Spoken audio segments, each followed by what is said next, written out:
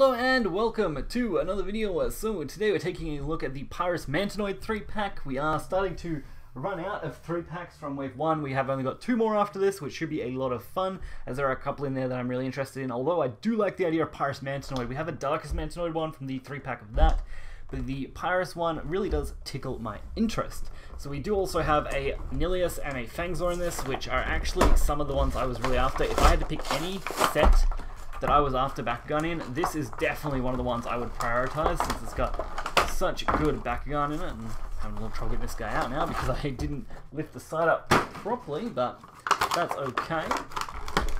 So we've got the, of course, cores here. I've got the cards beside me somewhere here that I just had them. Let's see. Yep, there they are. And of course the Bakugan just off to the side, out of view for you guys. We'll bring those in towards the middle of the video once we've of course taken a look at all the cards and the cores.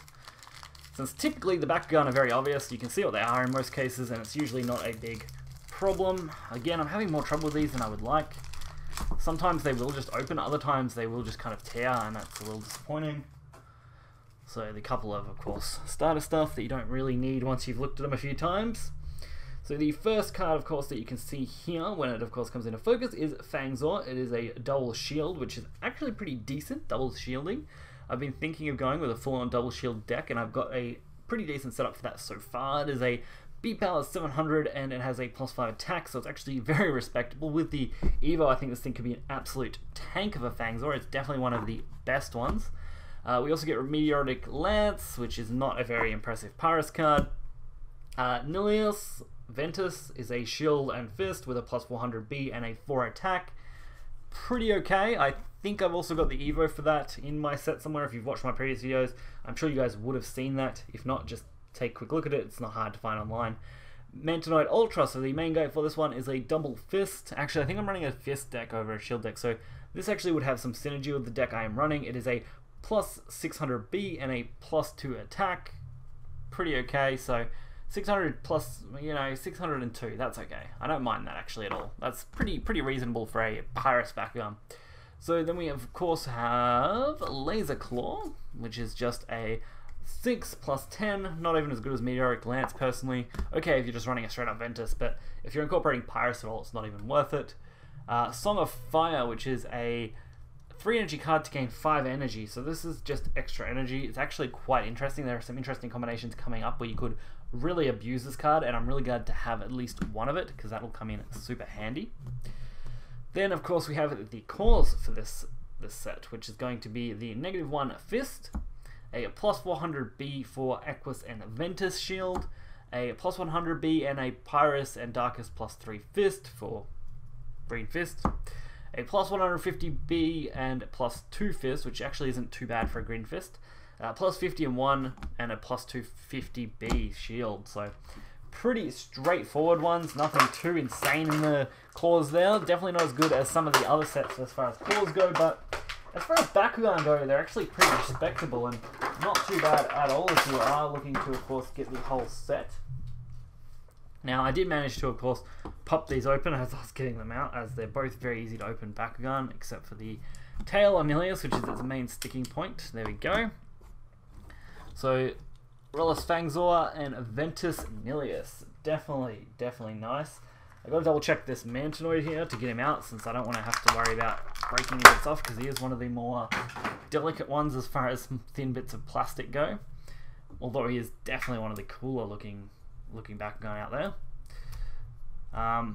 So his tail design is a little weird, I think. I always thought it was a little weird, but definitely not too bad looking.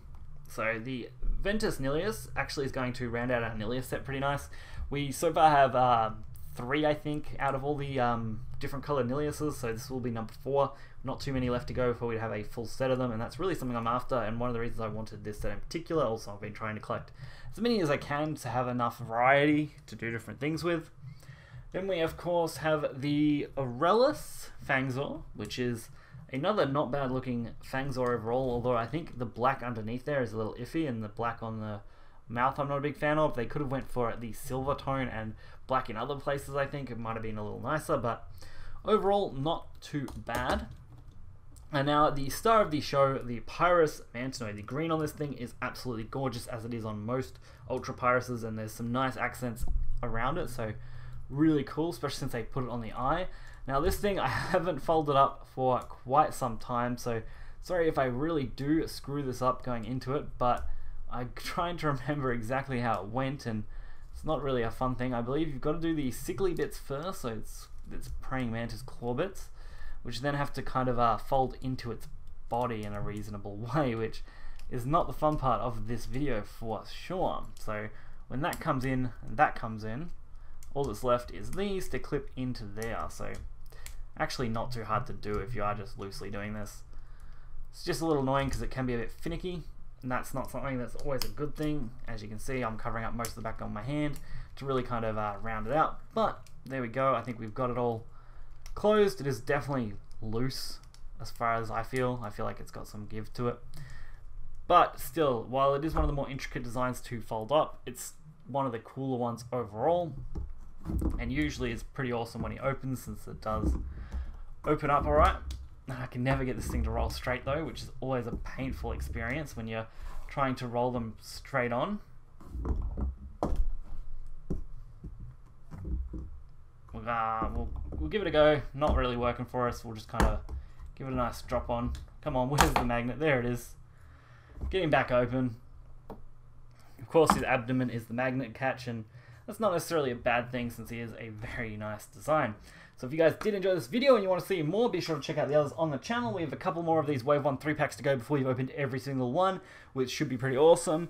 Once we are done with those, I believe we've got at least a couple of 5-packs to do at some point, and a couple more 3-packs from Wave 3 to round out the full set. Then we'll probably do a full collection showcase going over everything that I currently have, and that will be pretty exciting since we're going to have at least 4 cases worth of the Bakugan storage cases.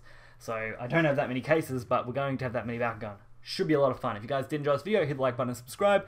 You'll find anything in the description below that you may need. Till next time, guys. See ya.